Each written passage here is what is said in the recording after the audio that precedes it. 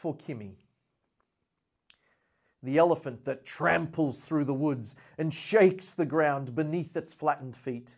Remind me of a dancer that ne'er should ever dancing shoes been allowed to meet.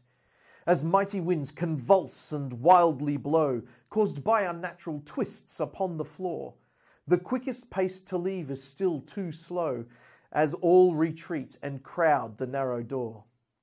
The rumbling of the strong volcano's fire is softer than the bouncing of this miss. And as she lands, the devils do inquire, when were we evil such as deserve this? If you did ever try to dance so poor, your grace would make you fail, so try no more. This sonnet was for Kimmie. Kimmie is a bit of a triple threat. Kimmie is an actor and a singer and a dancer. This was in relation to Kimmie being a dancer, obviously.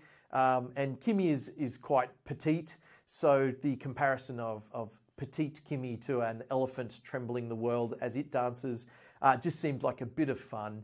Of course, the rhyming couplet at the end rounding out that she could never ever dance as bad as that because she's just too graceful, and she is. She's wonderful. So that was for Kimmie.